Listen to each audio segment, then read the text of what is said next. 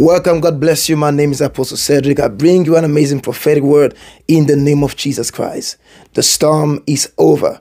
The wind blew against you. The wind blew against you. The turbulence was so strong against your resources, against your finances, against your family, against your emotional life. But now I came to announce as a priest of God that the storm is over. That thing you've been going through, that satanic wind that blew in your direction, it is over in the mighty name of Jesus Christ. I bring you good news that something has changed in the spirit. You are entering a new dimension. You are entering a new level of grace in the name of Jesus. Everything is taking its rightful place in your life. The wind of hell has just been removed. The storm is over. Welcome to a new page of your life. Welcome to a new season of your life.